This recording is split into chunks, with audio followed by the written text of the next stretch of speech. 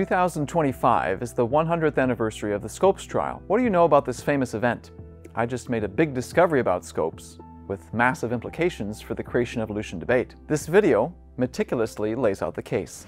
A century ago, the Scopes trial began a historical cycle. A cycle which is now repeating, and which eventually included high-stakes gambling, billions of dollars, and a new dawn for creation science. In March of 1925, the state of Tennessee passed the Butler Act, which stated that, quote, "It shall be unlawful for any teacher in any of the universities, normals, and all other public schools of the state which are supported in whole or in part by the public school funds of the state, to teach any theory that denies the story of the divine creation of man as taught in the Bible, and to teach instead that man has descended from a lower order of animals," unquote. 4 months later, the evolutionary community responded, but not in ways that you might expect. You might be inclined to think that the evolutionists immediately repealed the Butler Act, but they didn't. The Butler Act stayed on the books for another 42 years. Why?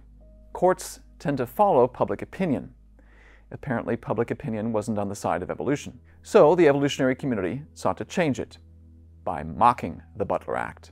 The Scopes trial of July 1925 was the venue. The most famous scene from the trial, which was broadcast nationally via radio, was the contentious exchange between the attorney for the teacher accused of teaching evolution and the attorney for the prosecution. The former, Clarence Darrow, put the latter, William Jennings Bryan, on the witness stand. For what purpose? Bryan found out the hard way. Quote, "These gentlemen, they did not come here to try this case, they came here to try revealed religion," unquote. Darrow agreed, excoriating Bryan in the process. Quote, "You insult every man of science and learning in the world because he does not believe in your fool religion," unquote. Darrow didn't even try to fight the conviction. After publicly shaming Bryan on the stand, Darrow asked for a guilty verdict. One consequence of the verdict was a short-term loss for evolution. Quote, "The legal controversy finally cooled into a quiet standoff by 1930, but only after textbook publishers bowed to the demands of anti-evolutionists by de-emphasizing the offending theory in most high school texts. In the wake of the trial, textbook publishers, afraid of losing sales, quietly reduced or eliminated any coverage of evolution in high school textbooks, and by 1942, less than half the high school science teachers in the country were teaching anything about evolution," unquote. But the long-term consequences for evolution were all gain. As a result of the trial, quote, "The creationist revival of the 1920s was all but stopped dead in its tracks. One of the most disappointing aspects was its intimidating effect on Christians. Multitudes of nominal Christians capitulated to theistic evolution, and even those who retained their belief in creation retreated from the arena of conflict." In the decades that followed, the legal underpinnings for the Tennessee law began to erode bit by bit. The main planks to be ripped up were in the arena of the relationship between church and state. In 1947, in Everson versus Board of Education, the Supreme Court extended the reach of the Establishment Clause control to state law. The Butler Act was, of course, state-level legislation. In 1962, in Engel versus Vitale, the Supreme Court took prayer out of public schools. The Butler Act, overtly grounded in religious language, was all but ready for repeal. It wasn't until 1968 that the Supreme Court overturned state-level law banning the teaching of evolution. In this case, it wasn't the Tennessee law, it was an Arkansas one. Perhaps seeing the writing on the wall, the Tennessee legislature repealed the Butler Act 1 year prior. Thus, the evolutionary counteroffensive, which began at the Scopes trial, was ultimately a success. Evolution returned to the public schools with a vengeance. Skillful use of mockery, followed by slow and gradual chipping away at the legal foundations, culminating in a final decisive blow, proved a winning strategy. This should be the end of the Scopes story, except that several years prior to Epperson versus Arkansas, the wheels of another battle cycle had already been set in motion. This time, however, roles would be reversed. 7 years before Epperson versus Arkansas, PhD hydrologist Henry Morris and theologian John Whitcomb published the book The Genesis Flood.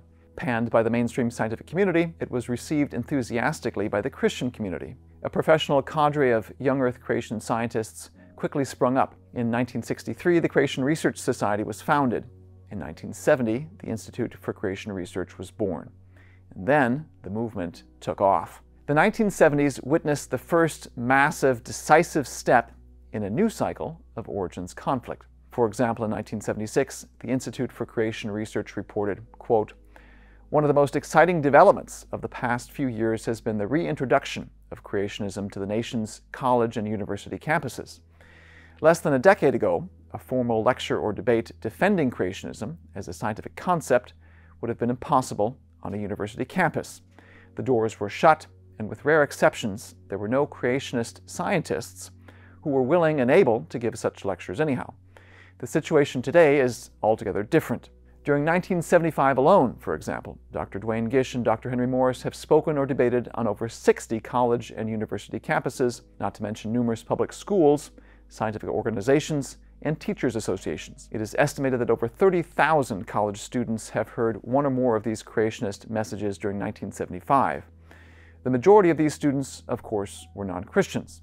The article then showed a laundry list of major universities where the talks were held: UC Berkeley, UCLA, UCSD, LSU, Kansas, Wisconsin-Madison, UNC, Oregon, Texas Tech, Penn State, and many more. The new wave of young Earth creation advocates were so effective that even vitriolic anti-creationists were forced to pay them backhanded compliments. For example, PhD evolutionist Douglas Fatuma, who has complained that, quote, creationists are assaulting the entire mode of scientific thought, unquote, and that, quote, the fundamental conflict then is between two incompatible ways to knowledge, unquote, still conceded that, quote, Gish is a tireless, glib speaker who has debated some eminent evolutionists with considerable success, unquote. Why were Morris and Gish so successful?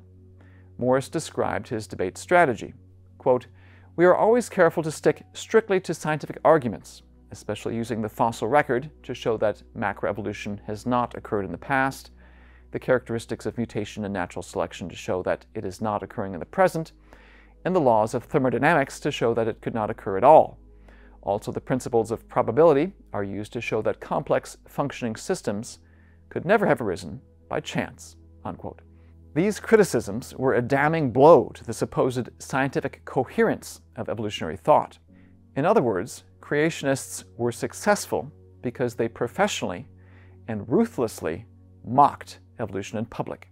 Scopes 2 happened in the 1970s, but this time the setting for the public mockery wasn't a courtroom, it was a university auditorium. Well, it was many university auditoriums.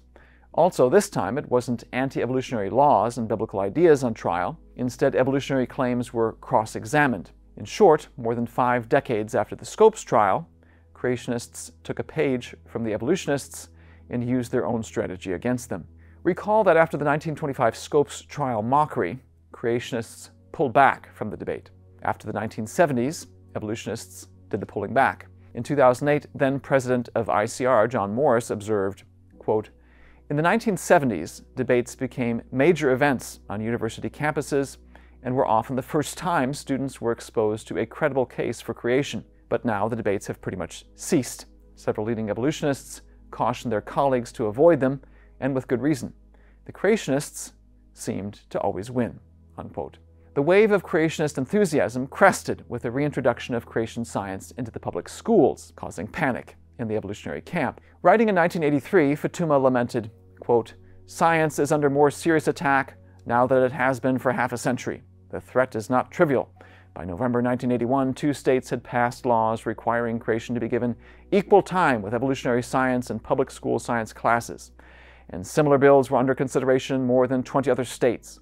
Creationist groups have drafted bills that they are circulating widely among the other state legislatures. Similar initiatives are underway in countless local school districts where boards of education are yielding or resisting only with difficulty. Museums have come under attack for presenting displays of evolution. Some members of Congress have considered introducing a bill that would mandate federal support for creationist research, unquote. In 1925, the creationists won the lawsuit, but eventually lost the longer war. After the 1970s, the evolutionists won the ensuing legal battles. In 1982, the National Center for Science Education was founded, whose goal was to forcefully push back against the creationist gains in the public school system. Opponents of creation science scored their first legal victory in 1982 at the federal court level. The Supreme Court ruled in their favor in 1987. What exactly did the evolutionists demand of creation science? What was so dangerous about creation science that the courts kicked it out of the science classroom? In the 1982 decision, Judge Overton wrote, quote, the creationists' methods do not take data, weigh it against the opposing scientific data, and thereafter reach the conclusions. Instead, they take the literal wording of the book of Genesis and attempt to find scientific support for it. While anybody is free to approach a scientific inquiry in any fashion they choose, they cannot properly describe the methodology used as scientific if they start with a conclusion and refuse to change it regardless of the evidence developed during the course of the investigation. According to Overton, what should creationists have done instead? What were the criteria for science that creationists had to meet? He wrote, quote, "The essential characteristics of science are 1. It is guided by natural law. 2. It has to be explanatory by reference to natural law. 3. It is testable against the empirical world. 4. Its conclusions are tentative, i.e. they are not necessarily the final word. And 5. It is falsifiable," unquote. He then concluded that, quote, "creation science fails to meet these essential characteristics," unquote. I suspect that when the evolutionists argued their case in 1982 and 1987, they never expected the creationists to effectively strike back or progressively erode the legal foundation for their case. After all, evolutionists owned a monopoly on the billions of dollars of annual government research money. They owned the academic research facilities. They gatekept the technical journals where research findings were published. How could creationists make and fulfill testable predictions? Yet moving the conflict away from the realm of mockery and into the dry academic realm of testable predictions was a gamble for the evolutionists. In theory, it was possible for the creationists to succeed.